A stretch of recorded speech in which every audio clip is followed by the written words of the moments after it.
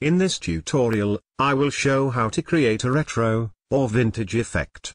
Now then, once you are ready, make a duplicate layer, by dragging it down to the copy option, or press Ctrl or Command J on a Windows or Mac respectively.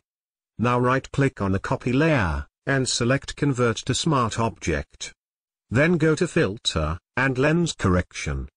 In the Properties, click on the Custom tab. Change the vignette amount to -100, and press OK. Now double-click on the little icon, next to Lens Correction, under the copy layer. In the Blending option window, change the opacity to 80%, and press OK. Now click on the Adjustment button and select Solid Color.